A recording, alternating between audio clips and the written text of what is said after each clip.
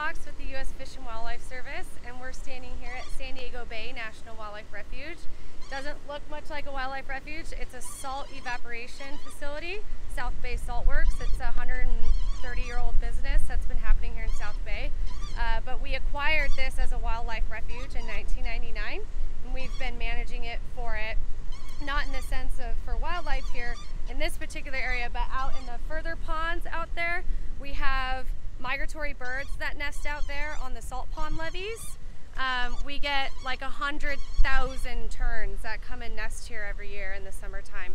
So the Salt Works operates, it protects the birds by being close to the public, and it works really well as a wildlife refuge because we don't really do anything. We just let the Salt Works operation happen, and the birds are perfectly fine with that. And so how did ESRM help you in your current gig at Fish and Wildlife? So specifically speaking, the coastal management class and different ecology classes and environmental science at Kelsey Channel Islands really helped prepare me, because day one on the job I was involved in a habitat restoration project, a wetland habitat restoration project to be specific.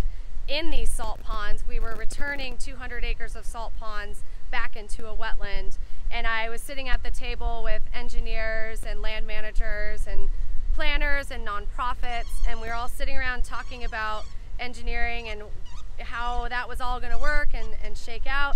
And I was actually able to keep up with the conversation. It was super interesting because everything that I had learned in class, I was sitting at the table with those players, and it was actually happening. So it was pretty cool experience.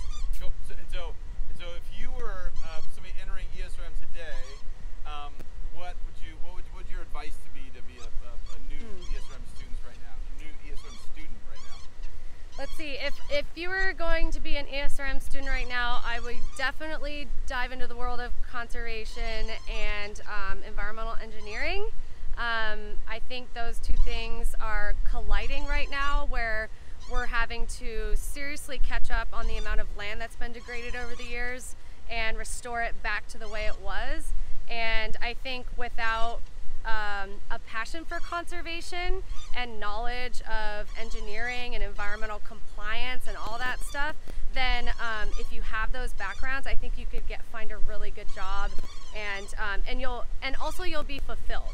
You'll actually have a sense of accomplishment that you're helping turn back the clock and basically catch up for all the habitat degradation we've done over the last 50, 80 years. Cool. All right, yeah. gainfully employed. Yay! Yay.